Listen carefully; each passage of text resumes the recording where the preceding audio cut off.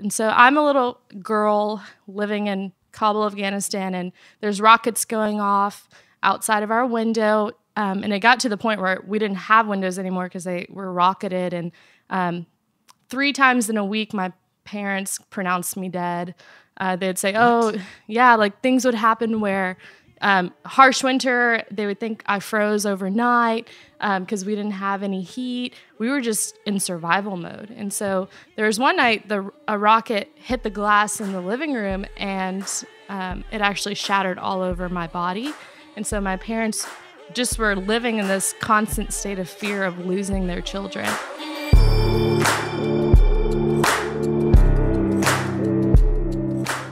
Hello, everyone. Welcome to Let's Give a Damn. I'm Nick Lapara, your friend and the host of this lovely podcast. I cannot tell you how damn excited I am for this new year, 2019. I don't know what it is about this year in particular, but I know it's going to be bonkers. I mean, I always feel very ready for the new year, but this year feels very different. You too, right? I don't think it's just me. Before I introduce you to my guest today, I want to read you a poem. This poem is by Warsan Shire, a Kenyan-born Somali poet, writer, and educator based in the UK. I want to read you her poem titled Home. Why? Because there are so many conversations going on right now about immigrants and refugees. Social media and the media in general have made it very difficult to have civil and decent conversations about these issues. And it's so easy to criticize, caricature, and be judge, jury, and executioner from the sidelines, isn't it? Each and every one of us, regardless of our views or political leanings, need to learn how to step back, shut up, and learn. A quick note on this poem before I read it. In it, Warsan uses the N-word. As a non-black person, I don't feel comfortable using that word, even if I'm quoting a black poet. So I'll be omitting the one line that contains the N-word. And after this podcast is over, please go to YouTube, find a video of Warsan Shire reading her poem, and listen to it in its entirety there. Okay, here's the poem. No one leaves home unless home is the mouth of a shark. You only run for the border when you see the whole city running as well.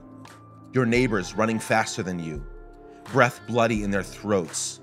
The boy you went to school with, who kissed you dizzy behind the old tin factory, is holding a gun bigger than his body. You only leave home when home won't let you stay. No one leaves home unless home chases you, fire under feet, hot blood in your belly. It's not something you ever thought of doing until the blade burnt threats into your neck. And even then you carried the anthem under your breath, only tearing up your passport in an airport toilet, sobbing as each mouthful of paper made it clear that you wouldn't be going back.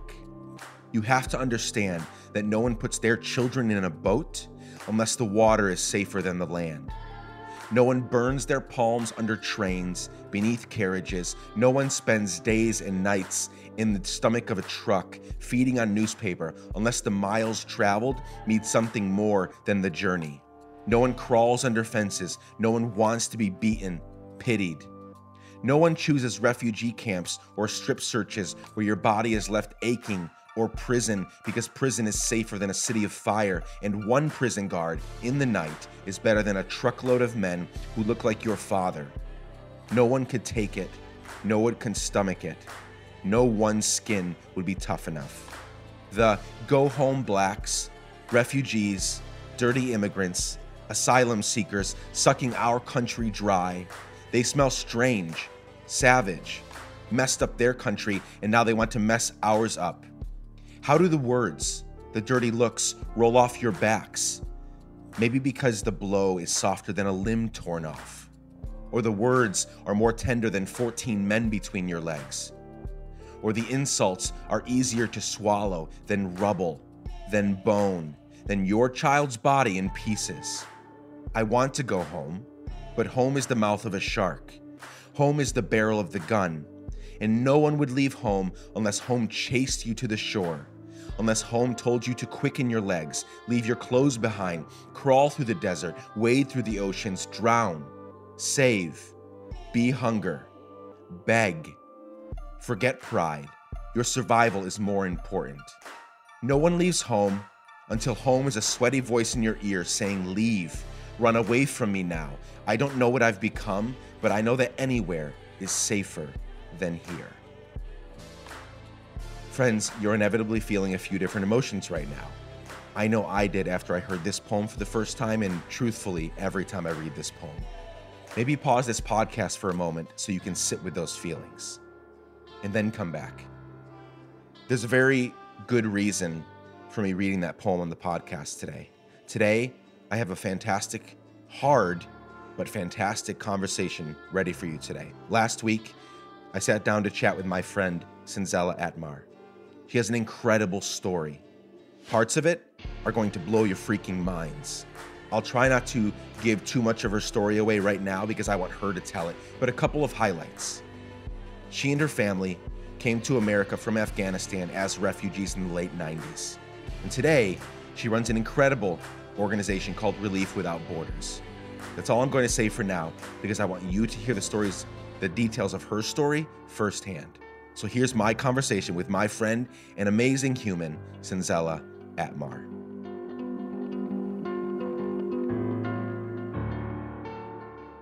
Senzela, welcome to the podcast. Thank you. So excited to do this. We're finally doing it. Your apartment's amazing. Thank you. People cannot see it, but we're here. Maybe I'll take a picture and share it with everybody, just so they can be a little jealous. Yeah. The view's amazing. We're in Nashville, and the view is quite something. It is, and it's been a beautiful week. We just keep waiting for winter to come, but it's playing games with us. It is playing games. Well, I'm fine if it's playing games because I don't. Yeah, it can stay this temperature and higher. I'm fine with that. Yeah, so we've got a lot to talk about. You have an interesting story. I can't wait to share it with everybody. For most of the people, it'll be their first time hearing your name and hearing your story.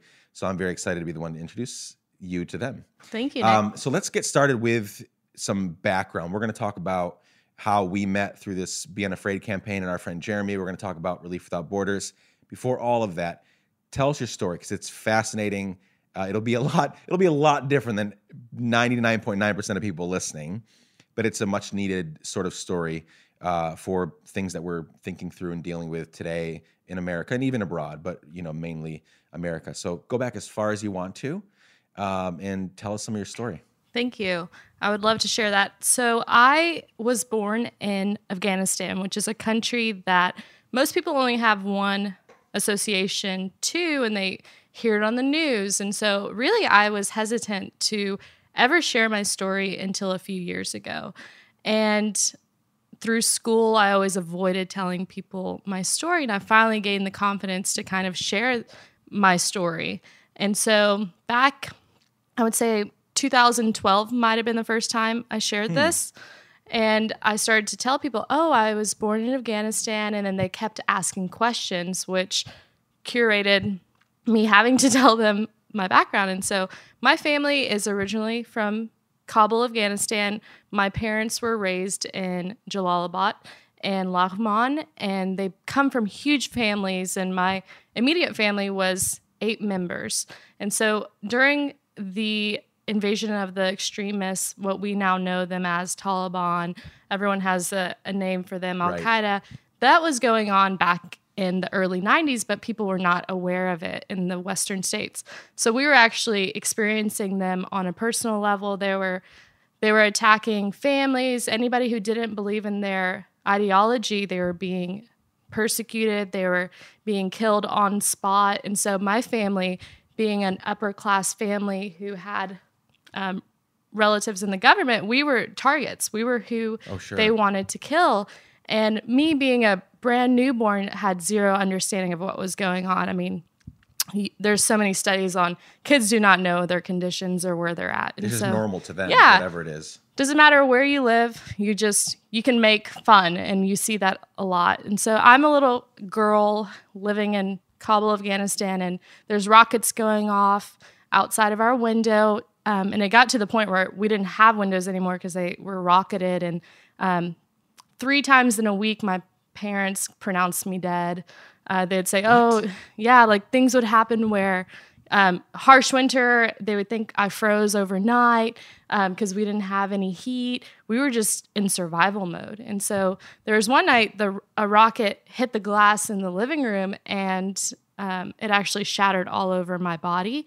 And so my parents just were living in this constant state of fear of losing their children. And so my mom hit a breaking point. She finally hit that point. And my dad was like, no, like we can't leave. Where are we going to go? And my mom was like, I don't care where we go. I'm leaving.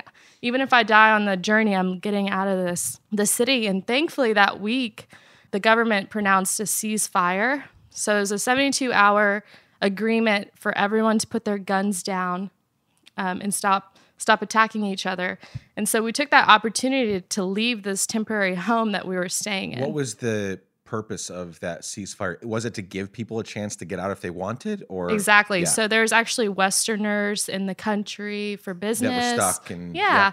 And so they pronounce ceasefires when they really need to move people. And it actually helps for those situations primarily. But then, of course, the locals are taking that opportunity to move to a different city, one that's more safe, where they're not as active. And so the things that we now know have been going on for decades. And so as a kid, I was born into this. And I'm in this country, and we're actually journeying east, and there's a point where you can't drive anymore. Once you hit certain mountains, you have to stop using your vehicle, and you have to walk at certain points to enter Jalalabad. And so my family's trying to journey east.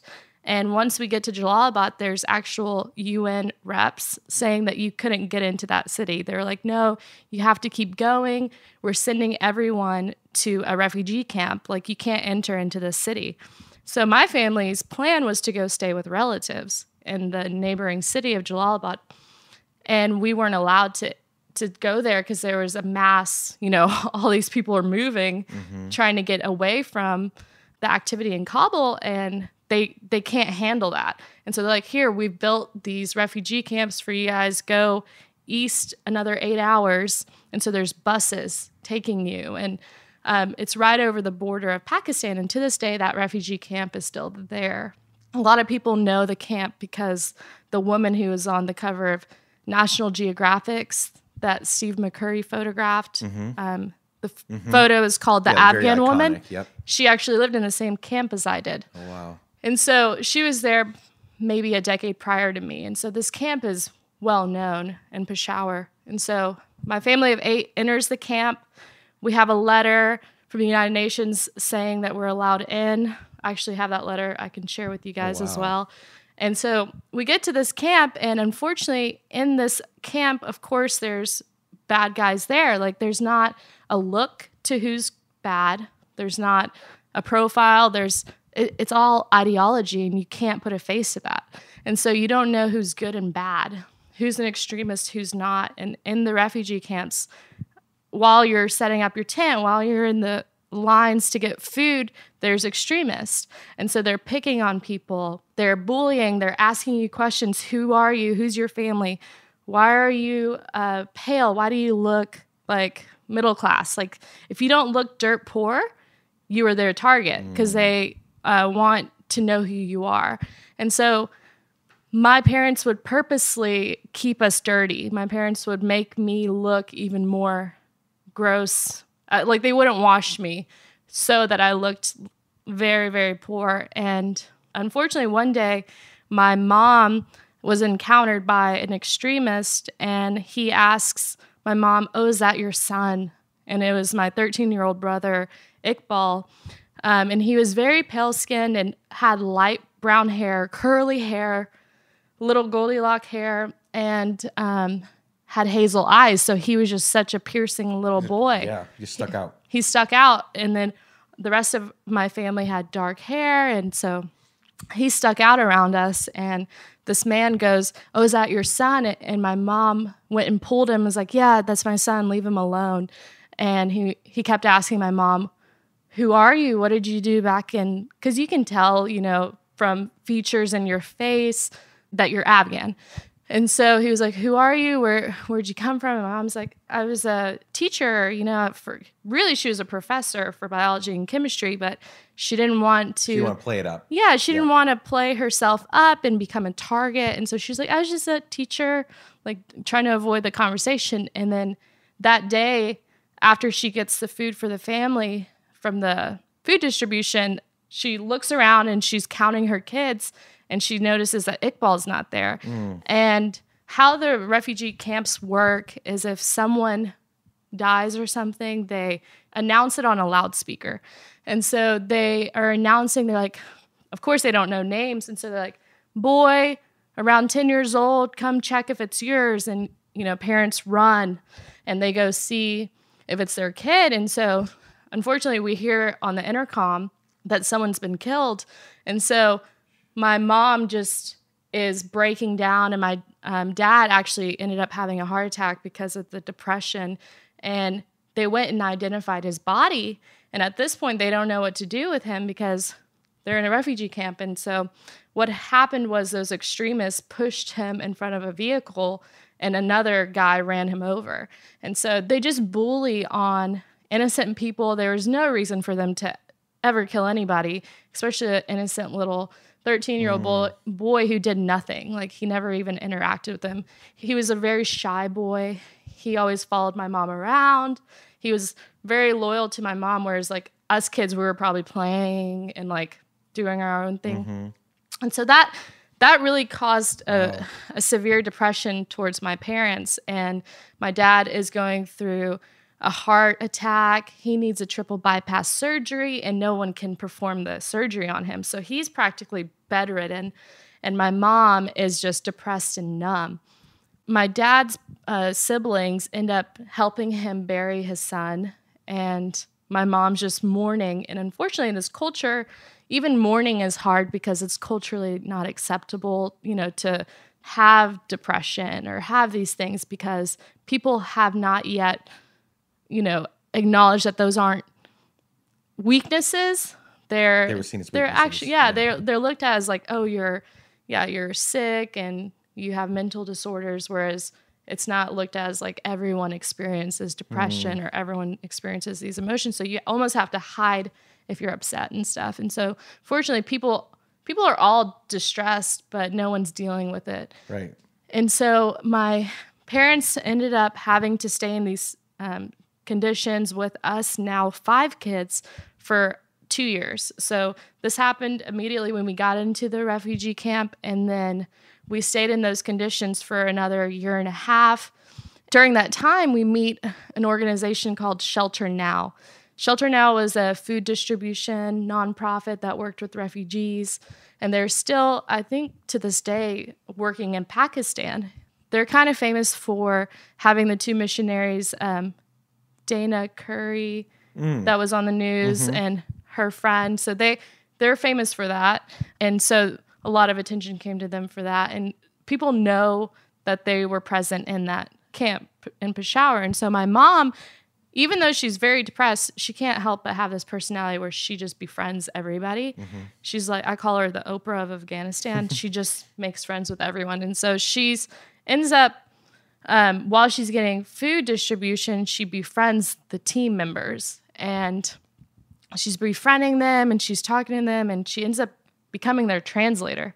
And so my mom ends up helping them learn the new dialects of this flow of Afghan people coming into their camp. Like initially it was just Pakistani refugee camp. So like the people that were in there were only from Pakistan, and then all of a sudden this huge flow of Afghans come in, which on the news recently, you might have seen how they were all sent back.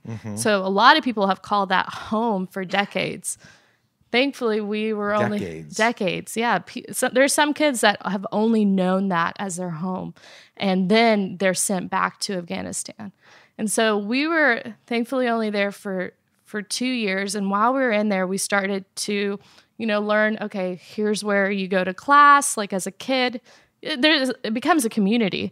And so you have where you get your food, and then you made your friends. So my mom made friends, and I'm walking around like as a little newborn, and I don't even have pants on. Like I'm just like this newborn kid that's under 5 years old. My mom told me that I pooped once. Like she's telling me the conditions of where we were in the camps, but that was just the norm. Yeah. And so my older siblings are going to an English class, trying to learn English. And in that class, my oldest brother, Atal, he applies for this it's a lottery, like put your family members' names. They help him fill it out. He's at the time 15 years old. And it's a visa lottery. If your family gets picked, the United States is going to give you a visa to come to the U.S. It was something that nobody really thought they would ever get. And so each country that they want to invite people from, Afghanistan was on the list in the late 90s. And so in 1997, the Atmar family was selected. And so here we are now, a family of 7. Out of how many? I mean, how many people? It is a 1%. So I don't know application numbers, but yeah, the likeliness of you winning that, there's people that... Slim to none. Yeah, and then we only applied 1 year. And there's families that have been applying. They apply every time. They apply every year for 20 years, and they're still not getting even heard, And so there's families that actually get divided when they win the visa lottery because their mom's approved, but their dad's not. And somehow my family of 7 had a 180 moment. So we're living in the refugee camps, and they're like, okay, well, you have to pay for your flights to come to the U.S. And so here we are, rallying up $12,000+ to get our family to the U.S. And funny enough, we moved straight to Nashville. And so our family just leaves with 2 suitcases of nothing. I don't know why we even brought anything, but we arrive. And I distinctly... How old were you at the time? I was roughly... 5, 6? Roughly 6 years old. And so I have a very black and white memory of not remembering anything in the refugee camp. And then boom, I remember so much of the journey here. So I remember the airplane. I remember the terminal I landed in. I remember the smell of the airport at B&A, Nashville. But I blocked out everything prior to that. So we land in Nashville, May of 1997, and we are welcomed with open arms. We ended up picking Nashville because my mom's older sister and her husband were doctors here. And so they were like, Nashville's cost of living is better than X, Y, and Z. Like they sold the city to us. Funny enough, the friends that my mom made through Shelter Now were in Franklin, Tennessee, 15, 20 minutes away. So immediately my mom comes to Nashville and has friends. And she's like, oh, Wild. I know. Yeah. And so she's already adjusting to the community. And with the visa lottery, your family gets health care. That they really integrate you into society. And because a lot of countries weren't getting it at the time, when you came in as a foreigner, really the U.S. and the community that we were in was so welcoming. It didn't have that negative stigma that now is associated to refugees. So when we were refugees in 1997, all of our neighbors would come over. They would, want to try our ethnic food, and my mom would cook for our community, and there was really a positive association to that. People would drop off furniture. They're like, we see that you don't have this or that. We were just really helped. And I have such fond memories of an elderly woman knowing that all my teeth were rotted because in the refugee camps, I didn't brush my teeth. And so all my baby teeth were rotted. And so she went and just before my insurance hit, she took me to the dentist and took care of all of that for me. And then there was a woman who dropped her car off at our house and goes, God told me to give you my car, but I need a ride home. So many things would happen. And we were just really thankful to be here. Like there was such safety here. There was opportunity here, and so we were ingrained in the community in Nashville. And my mom ends up actually spending over a decade back in Afghanistan through being a translator for the U.S. military. And so she ends up going overseas a few years after we move here, post 9/11. Yeah. So she's only really here 97 to post 9/11. And my dad is taking care of the kids, and my mom's working overseas as the breadwinner. So that dynamic was interesting. I got to hear a lot about Afghanistan anytime I talked to my mom. So I would be on the phone with my mom maybe once a month, talking to her. Did she come back at all during that time, or was it 10 years? It was just like a soldier overseas. So she would, wow. every 9 months, every 11 months, she would come home for 30 days and then she would go back. And she lived a life like a military soldier would, where she wore the gear and she went out on missions with them. She has amazing stories of her time during that, where she, would go to a village and get random ingredients and cook for soldiers that were crying because they missed their wives and families. And they would call her Auntie Nazifa because they're like, wow, if we didn't have you here, to comfort us. And these are soldiers, we see them as is such strong people, but everyone feels, again, back to my point, everyone has weak moments. And so she saw that and would go and cook them home-cooked meals and stuff and really love on them. And so she ends up spending all this time in Afghanistan, which really exposes me to what's going on there. I would turn on the news and kind of see what's going on through the news, but then hear from my mom, oh, this little girl, she's mute, blind, doesn't have any parents. She's in an orphanage and she's sending me pictures. And my mom, one thing I told her, I was like, Mom, I'm not as exposed to some of these photos you send me, because she'll send stuff that's kind of brutal. And, our minds, if you haven't seen it yet, you get scared. You're like, whoa, I can't handle that. She'd send me really sick photos of elderly people or kids. And she's like, yeah, this was her daily life. So she was just trying to share elements of her life with her kids. But I would cry seeing some of the stuff and I would feel really, really sad. And then I was like, but why is everything on the news nothing like this? Like, what we see on the news is so brutal and talks so negative about what's going on overseas. And then I almost got a behind the scenes, view of what was going on through her lens. The two didn't match. And so I'm going through school and fortunately saw a little bit of bullying just for being a Middle Eastern kid. Kids would say stuff like, oh, is your uncle Osama bin Laden? Like, they would be pretty mean to me. And I would be like, you don't even understand that this country's, a developing country that's war torn. And the extremists that are in the country, it's not all of the people there. There are very small number. Yeah, there's bad people everywhere. There's bad people in America. There's bad people overseas. There's bad people in Africa. Any country, there's bad people. Right. And unfortunately, our country is going through a really hard time right now. And so as a teenager, I didn't understand why people were picking on it. And I realized it was because of what they saw on the news. As soon as I got out of high school, I had such a passion of, I need to show people this other side. Yeah. And so I started to take my mom's photography and I would share it here and there. I was still shy and I didn't know how to do that. And I really started to investigate, what are personal stories? I loved what Humans of New York was doing. Mm-hmm. I loved what these online campaigns were doing in this time of technology.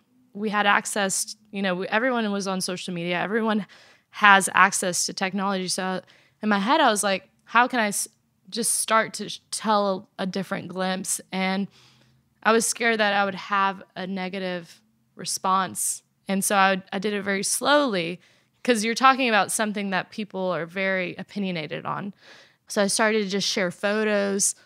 And then from that, I started a campaign called People Love Afghanistan. And within 3 months, 40,000 people were asking for more photos. And that was that point where I was like, oh my goodness, people care. And it was so refreshing to realize that humanity is still intact. And as much as we want to talk about politics and as much as we want to talk about religion, at the end of the day, we all have empathy. Mm-hmm. And even those bad guys probably have that. When I realized that, I was like, okay, there's a movement happening, and how do we take those next steps? So that's kind of that background story of how it all started. So you were 2011, you're like 9 or 10 when 9/11 2001 happens, right? And you're in Nashville at the time, which is, it's heart of the South. It is. And not as progressive in a lot of ways, especially at that time. It's a lot more progressive now in a lot of ways, but back then.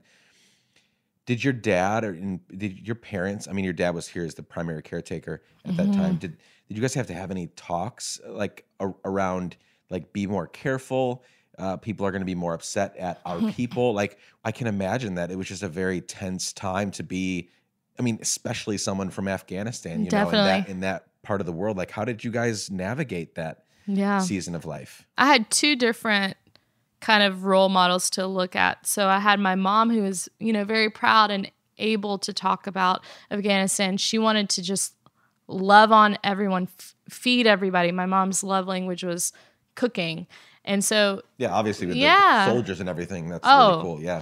She loved cooking for every neighbor in our neighborhood. And my aunt, so after 9/11, my aunt tells her, hey, you need to stop.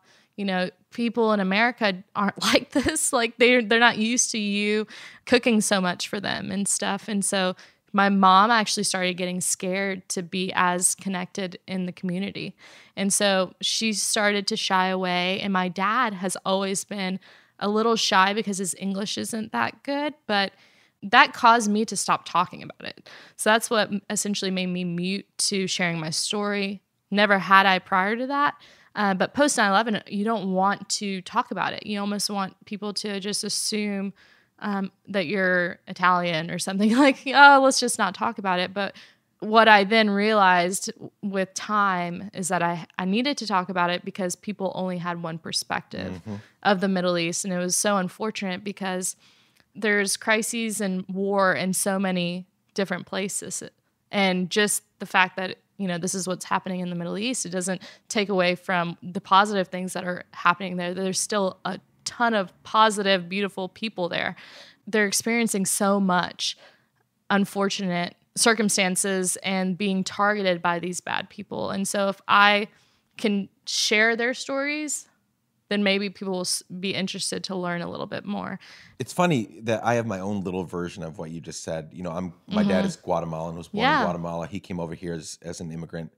It wasn't until being an immigrant, legal or illegal, became this like horrible thing in the last few years. Exactly. That I actually gained way more pride. Like I would never shied away from it. I mean, being Guatemalan, half Guatemalan, was always part of my story and heritage, but I never shared that information willingly. It was, if asked, here's the information.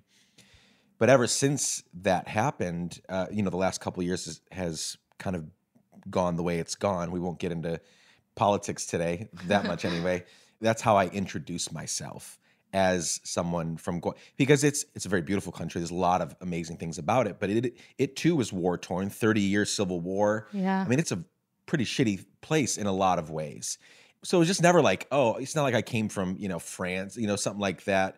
And so I always just kind of shied away from it. And it wasn't until, it's kind of funny how like, it wasn't until it became even worse to be Guatemalan that I actually got the pride topic to be of conversation. Like, it's pretty great to be Guatemalan. Yeah. And we're not all, it gave me the opportunity to share. Definitely. Like I'm the product of an immigrant family. Do you think I'm shitty? Like, do you think I should not be here? Yeah. 30 years after my dad came, like, so anyway, that's interesting that you got more passion and excited for sure to share now that this was like a hot topic. Exactly. Something where some people actually maybe would think that you'd shut up more about it, not want to share. I am Italian. I'm Greek. You could pass as a few different, and you're like, no, I'm Afghan. Well, I never come off abrasive when I talk about Afghanistan, even if someone comes on about the topic. Is great. Super helpful. Yeah. If someone's abrasive and says a comment,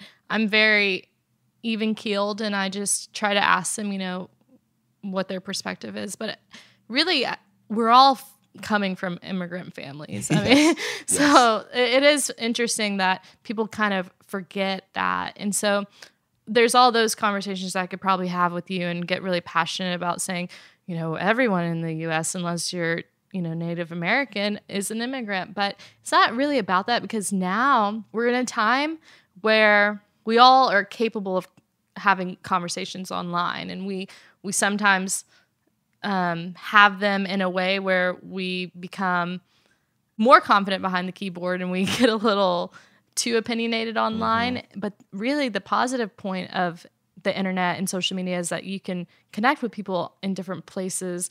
I've made friends in countries that I have probably will never visit, you know, in India and all these countries. And it's super beautiful that we're now able to learn about other cultures in a way that we didn't used to be able to. Like our parents almost in a way have an excuse for not being educated on certain topics, but in this day and age, we really don't have an excuse. We have the internet, we can research.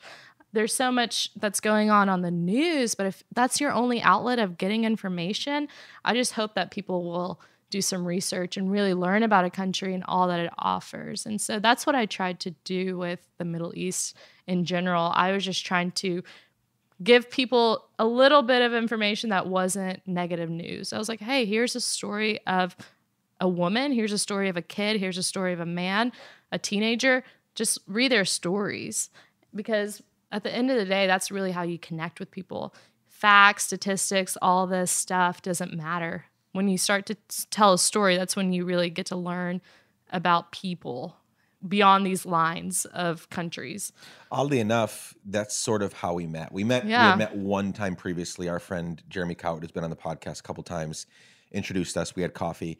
But then I got to see more of your work and more about you through this campaign that you and Jeremy did with Catholic Relief Services here in Nashville, right? The Be Unafraid campaign.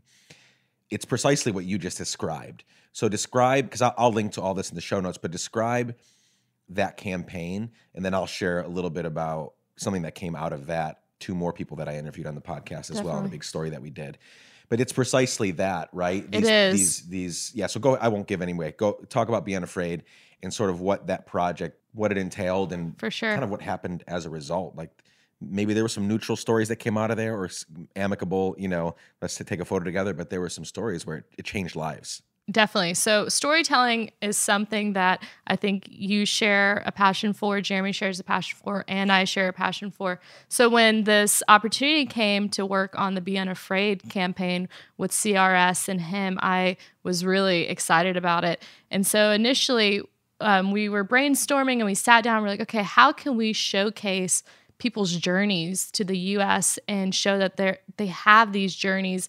Some are beautiful, some are, you know, emotional, some are not beautiful. And how do we tell those in a very open environment? And so we invited a few dozen refugees, immigrants, and then we invited domestic citizens all to Jeremy's studio for a 3-day shoot. And we just let everyone tell their story. And everything that happened in those 3 days was organic. Nothing was scripted.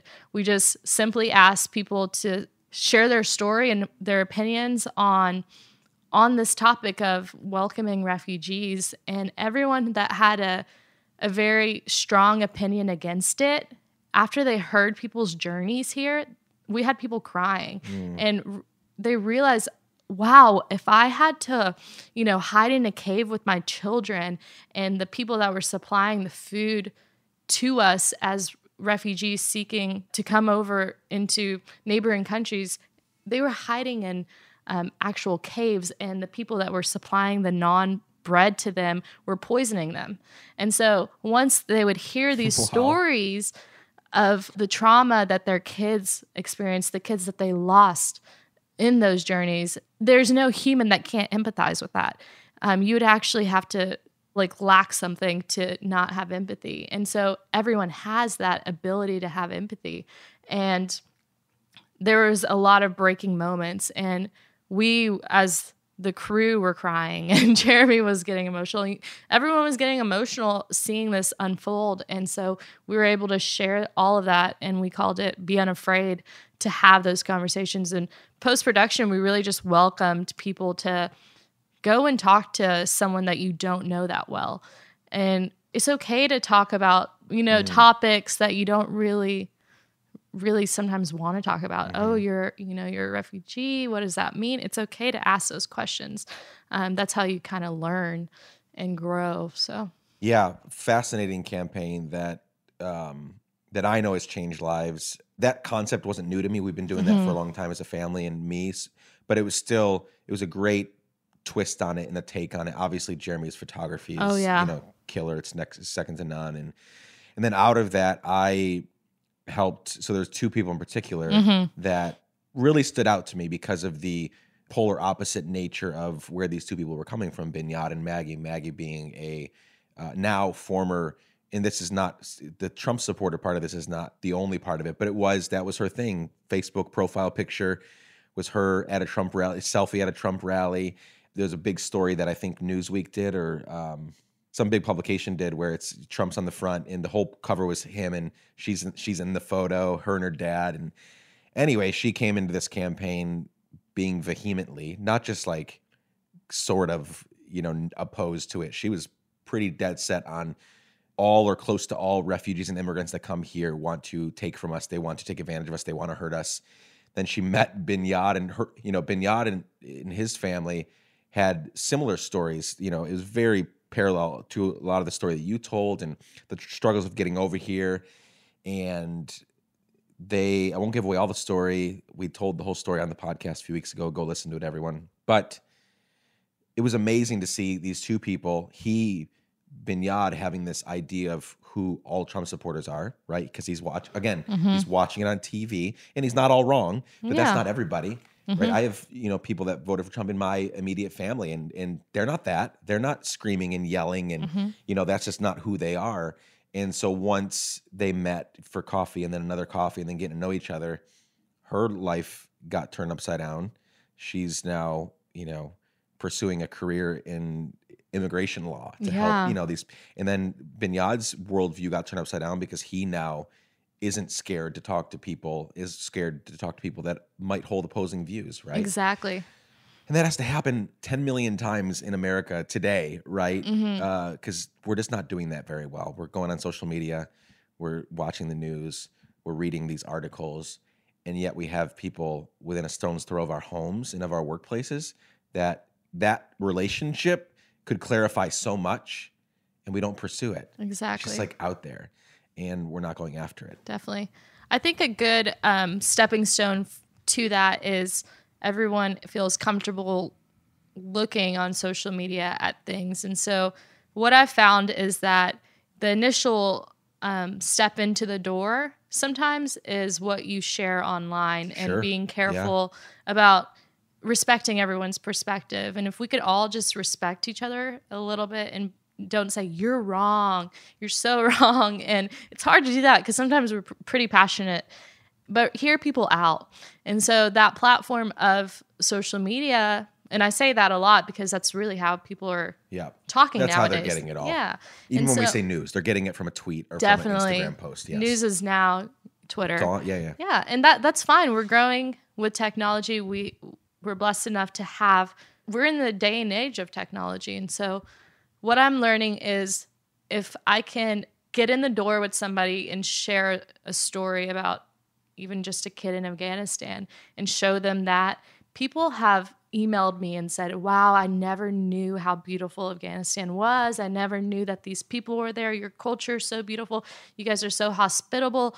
And then they realize that they're people and it's not this, hazard sign of a place. And that's all I really want to show people when I'm sharing stories online.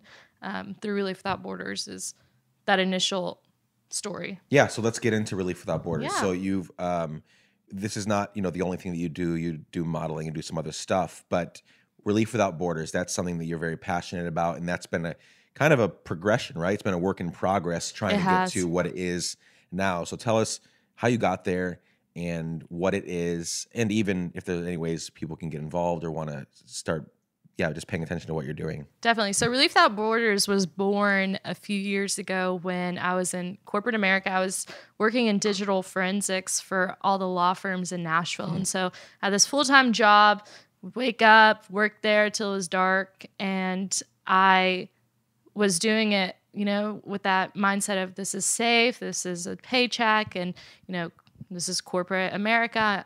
I was really thankful for having this job because it was a great job. I was doing digital forensics and I got to learn so much, grow. They would invest in my education in the corporation. So I was in a very comfortable place, but I was not, every second I had free time, I was pursuing this passion, and I didn't have a name for it yet. I was, seeking, and I called it at the time, people of Afghanistan, and I was just sharing people's stories. And so every time I would leave work in the evenings, I would stay on my computer, and I kept working on my computer. And so it was born when a local attorney said, when people if there's other nonprofits that are reaching out to you thinking you're a nonprofit, you should probably make this a nonprofit. And I told him, I said, so it was just a project. At the time, it was just an awareness campaign. It was called People of Afghanistan. And I was not a nonprofit. And there was 3 nonprofits that reached out to me in 1 month. All these organizations were reaching out saying, hey, we love the stories you're telling in Afghanistan. Where can we send aid? And they thought that I had an office there. And in my head, I'm like, I'm actually now doing a disservice. Like, I started to feel guilty versus like I was helping. I was like, oh, wow, people want to help. I'm the reason that they can't access these people. And so I immediately sat down with the law firm, and we made the nonprofit in 2017. And so Relief Without Borders was born.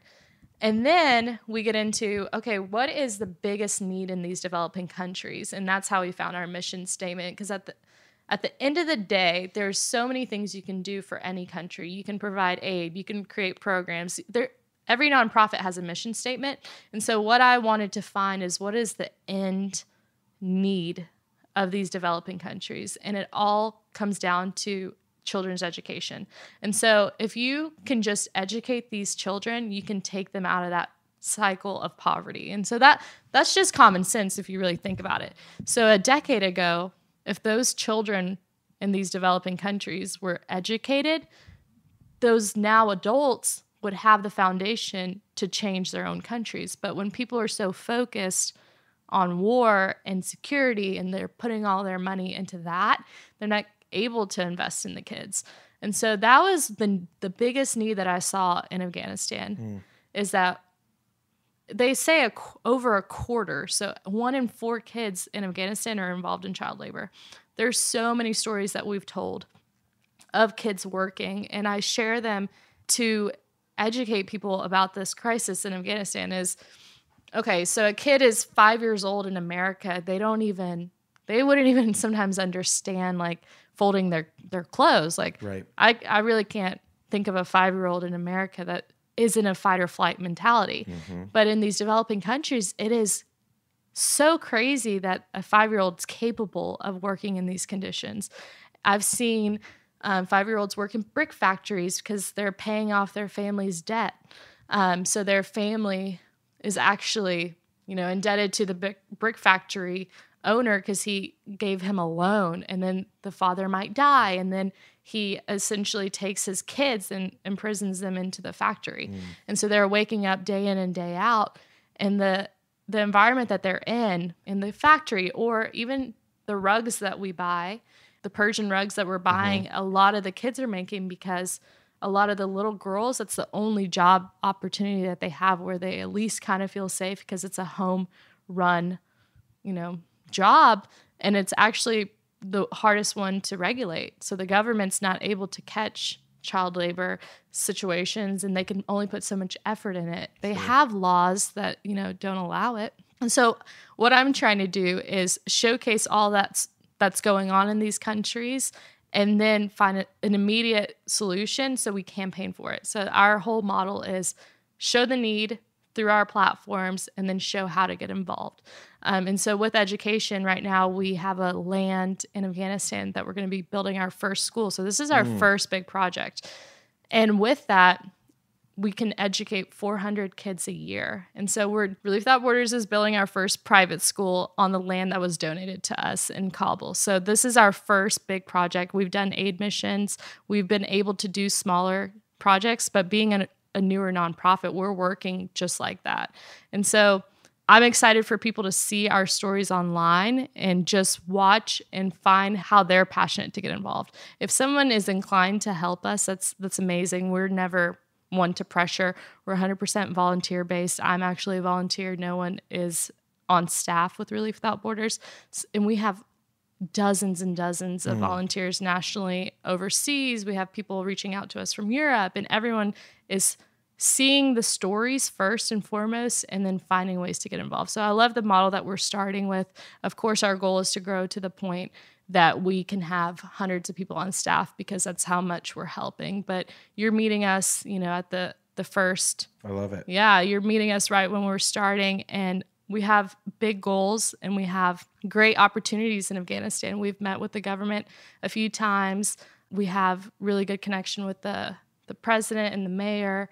And so we are really, our goals of where we're going to get to with education and law changes is really big. So this year for Relief Without Borders is a very big year. We're pending a few grants with the Afghan government, and we really want to emphasize the importance of changing the adoption laws there. Right now, the adoption laws are so limited to only adopting out to Afghans. And and so they don't let other countries right now adopt, and it's not because they believe in that. It's truly just lack of updating laws because they've been so focused on security that these older laws have not been updated. For foster care, there's no implementation of a foster care model. And so what I'm going to really rally for is changing the laws over there. So that's really important to me. I love it. It's huge. So your story, really wild. I really love where your head is at and where you plan to go with Relief Without Borders. And I love the dream, hundreds of people. I love it. And I believe that it will happen. Let's get practical for a moment as we begin to wrap up. So you've learned a lot, obviously. I mean, you're young, but you've had lifetimes of experience already in certain ways. The people listening to this podcast want to make a difference. I truly believe that, because there's no way you could list, like, some of these stories, they're fun and it's great, but there's always challenges being issued out. So people that come back to this show, they want to do something with their lives. They want to give more dams today than they did yesterday. So help us, give us some practical wisdom, just things that you have learned. It could be anything. It doesn't have to be deep, or just very practical things. What are some of the things that you have learned on your journey toward giving more dams as you get older? Just practical things. Yeah, I think it's a lot of times we don't give because we don't think it's going to make a difference, or we don't get involved because we think, what is my time or money really going to do? People have this connotation with nonprofits that so much money goes to overhead. I want to push people to find something that they're passionate about. It doesn't have to be Relief Without Borders mission. Anything. It could be their own time just given in their own community. Some people really want to see where their $5, $100, where their money's going. And I would push people to find an organization that really reports back to them. Any organization, you can find their financial records online. Right. A lot of people don't know that, and they just speak, by what they've heard from other people, and they say, a lot of their aid money is going to overhead. And that's why Relief Without Borders to this day is 100% volunteer basis, because we want to keep people's confidence in us. And so how our model is laid out is every donation that comes in is going directly to aid. Our overhead is less than 5%. And so we are keeping it like that until we can afford to bring on staff members. So really my advice to people is do your research and know that the littlest time, effort, donation actually does make a difference if you invest it in the right direction. And so with that research, that formula of doing your background homework and then giving your time or money really does make a change. You would be so impressed what $4 does in Relief Without Borders. $4 is what a child will work 12 hours a day for. And so that amount of money, I mean, that number has always stuck in my head because I've just seen nothing. Yeah, $4 is nothing. And it blows my mind because a lot of the kids we talk to in Afghanistan, we're like, how much money do you make in a day? And they say $2, $4, and they're busting their butts, all day. And so whether it's you find that person yourself in your community, overseas, I mean, you have a device, everyone has it. I can say 99, the people listening to your podcast found your podcast, so they probably have a phone. Yes. So everyone has this tool in their hand, and they can do research on it, and they can find people in one day you can make this happen. So don't make excuses on why you can't, and just figure out how you can. Yeah, I think that's really smart. The coupling there of doing your research and then stop giving excuses. Stop making excuses and just give and invest, right? It's not always money, it's time, it's energy, it's all this stuff. But so many people are jaded. They're just tired. They've been burned, or it's one of two things. Either they've seen the abuse. Definitely. Or it's second, third, fourth, fifth hand. Yeah. And they're saying, fuck it. Like, I'm not going to give at all. Exactly. Because they abused it. There's, again, in every industry and everything that's ever been done in the history of the world, somebody took advantage of a system, of a thing. We cannot throw the baby out with the bathwater, though. There's still good work being done. Definitely. There's still tons of time, energy, and money. You're doing this for free, right? So nobody can, hopefully that'll change sometime, because it'll be nice for you to not have to. But right now, nobody can say that about what you all are doing. Exactly. Because, and that's why I consult for other nonprofits, because it's important to me to have this model for everyone and myself. I used to have these thoughts when I was, the giver. And so I would think, well, where is this money going? And with Relief Without Borders' current campaign, we're going to have people on ground during the whole progress of the school being built. So cool. Every donor that gives, we take your email and we give you a report. Updates, yeah. And so they get those reports and they feel like a part of it, and that they really get to see. And so if someone's passionate about, hey, when I give, I really want to see where it goes, we actually do video reports. There's been donors that have specifically given for a specific person, and I get my photographer team and the delivery team to actually send it. Farazah is a little girl who's been aided 3 times because people just love her so much. They see her beautiful eyes and they're like, I want to give to this girl. And we've gone back and just aided her specifically because they're adamant about their money going to her. And so we work with anybody if they just want to generally give. Charity Water has the same model where when people give, there's 2 bank accounts. Yeah, there's 2 bank accounts. One is for people who understand that nonprofits have overhead. And then there's another bank account for people who say, every cent I give, I want it specifically to go to water. And so I understand that logic as well, and want to support people who have that concern. Someday you are going to die. Many, many years from now. But we're all, death is. Oh, that's the thing I hate thinking about. Really? Death is, I think, it's, mystery. So it's a little scary. There is the mystery part is, it could happen right now. Or it could happen 100 years from now. Someday you're going to die. In this hypothetical scenario, I've been asked to give your eulogy. Oh, wow. So, your Relief Without Borders team, all the people you've helped, your family, everybody's there to celebrate and mourn your life. And I've been asked to speak words over your life. Again, hypothetical. Maybe it'll happen, but probably not.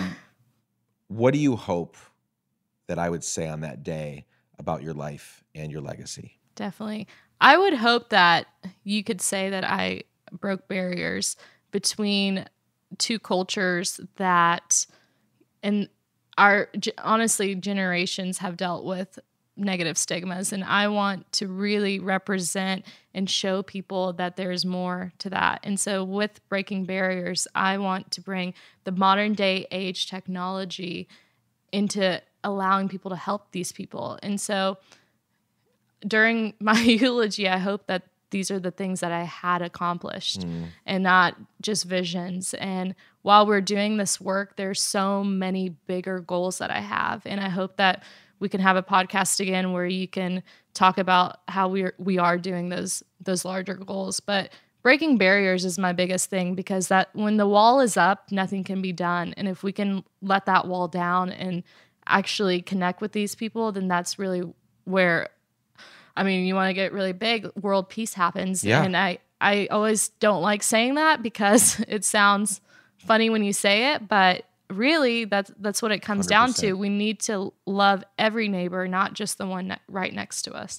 First of all, great legacy. I love that picture of breaking down barriers. I was just rewatching a couple episodes of season 11 of Anthony Bourdain's Parts Unknown show. Oh, yeah. And he did an episode in Berlin, where the famous Berlin Wall is. There's still sections of it. And that was part of the show, is like they leave up these, sections of it as reminders of all of the fucked up things that happened in their past. But they tore that wall down, and a lot of the episode was talking about how East and West came together, and West was very, modernized, and they had, tourists were coming to it, but East was very like set in the past, and the curfews and all sorts of stuff. And then the two cultures emerging, and how important that was. I guess we're how many years, 20, 30 years removed from the Berlin Wall falling, coming down. Like, that has to happen everywhere. It's precisely why we're not going to get political here, but it's precisely why I think it's so absurd to think that we're going to fix issues by building a wall on our southern border. I'm all for border security. Definitely. I don't want an American or a foreigner to come in and hurt my family. Doesn't matter who it is. Exactly. This wall's not going to fix anything. Yeah. It is only going to hurt America's reputation of being a nation that welcomes all people that are hurting, that are downtrodden, that are tired, to come into our country and enjoy the freedoms that we have. We have lots of room. We have lots of things to offer, right? Like, I mean, anybody that says we're packed and we have no room, I'm like, have you been to the flyover states? Like, there's a lot more room here. Sure, if you live in New York, you're like, oh, we're packed. Well, go to Utah and Idaho and South Dakota and, Wisconsin and Ohio. There's plenty of space. Exactly. We have lots of space. We have lots of resources. So I love that word picture of like breaking down barriers and bringing two cultures and peoples and, people of opposing ideologies and lifestyles and everything together, to realize that at the end of the day, all people from everywhere, whether you're Afghan or American or Mexican, we all need food. We all need water. Human we all essentials. Want security. We're all seeking comfort and success. We all want, you know what I'm saying? We all want peace. Like, we all share all these things in common, that we need to be reminded of that often. I tweeted this morning at 5:30 in the morning when I was up doing some work. Like, I did like the less and more sign, and it was like less walls, more bridges. Like, we just need that. We need more bridges uniting peoples. Definitely. Physically and symbolically. 100%. Yeah, literally physically, but also the symbolic ones, because there's a lot of people listening that have walls between them and their neighbor. Exactly. And it's not a real wall. Yeah. They're just across the yard. And it's fear sometimes, but I push people to just, whatever avenue they take to help them kind of overcome, whether it's prayer or whatever it is. I just hope that they can push themselves to grow individually, because when they're growing themselves, we're all going to grow as a community, and even beyond that, on an international level. Everyone wants the freedom, to travel. Like, the things that we look forward to in our community is to be able to travel. And I hope that one day, the Middle East is even more explored. It's such a beautiful region, and people should go and travel there. And when it gets to that place, and I really think it's through educating the youth, when it gets to that place where the adults of the country are able to manage it. That's why there's so much need for aid over there, is because there's so much lack of education. The literacy rate is over 60%. We have to be able to get them to be able to help themselves. And people can't help themselves if there's war in their countries. And so I encourage people to Google pictures in the 1960s. Women were wearing, pencil skirts, and then show photos of a decade later. So there is hope. A lot of people want to say that there's not hope. Like let's just, who cares? Leave it, write it off, like put a big shun sign on it. But you have to, one, put yourself in people's shoes. The same thing, forbid, could happen here. And so you really have to put yourself in people's shoes and then do some research. I mean, it doesn't take that long, I promise.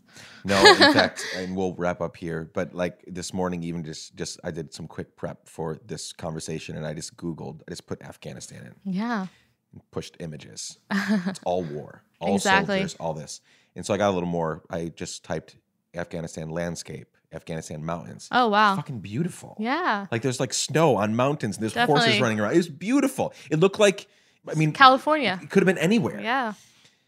But the very first thing that shows up, and for a long time, the very first thing that shows up when you put Afghanistan in no context, just soldiers and war and, bombs. And Yeah. it's just crazy to scroll. It was all. And the neighboring countries. And Right. Exactly. So it will change. I just don't want it to take, 3 decades, 4 decades. I hope that we can get there in a few decades. And I really think if we educate the youth, we're gonna make it happen. So let's do a follow-up podcast We next will. time. We will. I'm rooting for you. We're rooting for you. Senzela Awesome. Atmar, thanks so much for this conversation. Thank you.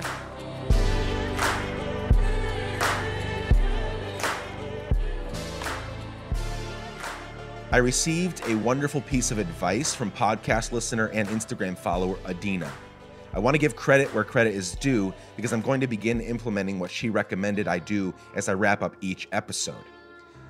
I am going to begin issuing a challenge to you as we finish each episode, each podcast conversation. Nothing crazy, something small and simple, but something that could very well change your life. So here's this week's challenge, friends. Most of us live in a place where refugees have resettled. There are refugees around you, friends. People that lived the poem that I read before the conversation, people that have lived similar lives to the life that Senzela Atmar and her family lived before coming here. So this week, find one. Make sure they know they are welcome in your town or city or wherever you live. Then ask them their story. Whether it takes 30 minutes or 7 hours, shut up and listen and feel. And as you're listening to their story, remember the words from the poem earlier. No one leaves home unless home is the mouth of a shark. If you take this challenge seriously and do it, I want to know about it. Email me at hello@nicklapara.com or hit me up on Twitter @nicklapara. And there are many more things you can do once you've heard their story. So many refugees need your help today in the resettlement process. They don't know what they're doing. They don't know where they're going. So many of them don't know how to speak English yet or even understand English. There are so many little things that we take for granted. Crossing the street, knowing what the street signs mean, going to the grocery store, finding the closest pharmacy. Those are things that they will need to know. And so there are many more things you can do in the refugee world after you learn their story. But I think step one is just stopping for a little bit and listening to their story, listen to everything they have to say, no interruptions, just take it all in. I hope you've enjoyed my conversation with Senzela Atmar today. To find more information about this podcast conversation and all of Let's Give a Damn in general, go to podcast.letsgiveadamn.com. Thank you so much for all the ways you continue to support this show. Keep up the good work. Tell a friend this week. Share this podcast with them. Leave a 5-star rating and review on Apple Podcasts. You can also support our show for the price of a shitty cup of Starbucks coffee per month at patreon.com/Let's Give a Damn. Help us make more podcasts, friends. This podcast episode was edited and produced by the incredible Chad Snavely. The music is by our brilliant friend Propaganda. Thank you so much for joining me. I love you. Same time next week. Peace.